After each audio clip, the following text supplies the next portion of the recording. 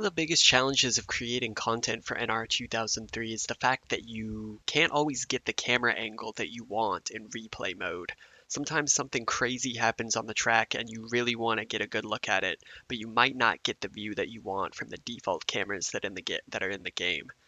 Originally, there was a program to move this called Camera Control Master, but it doesn't work on Windows 10. Now Tyler MALLON has created a program called FREECAM that allows you free movement of the camera in NR 2003 replay mode. I don't even know what to say. This is just a fantastic achievement for the community. And for me, I'm very excited to use this. This just opens up a whole world of opportunity when it comes to creating NR 2003 content.